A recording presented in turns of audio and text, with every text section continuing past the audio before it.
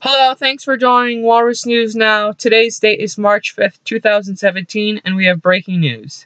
President Donald Trump on Twitter, with a series of tweets, has accused former President Barack Obama of wiretapping his phone at Trump Towers right before Election Day.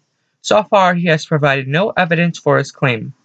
An Obama spokesman who served in the previous administration has denied the allegations and said they are simply false and wrong.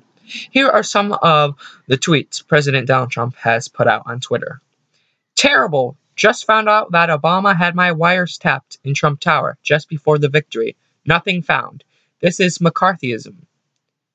Is it legal for a sitting president to be wiretapping a race for a president prior to the election? Turned down by a court earlier. A new low.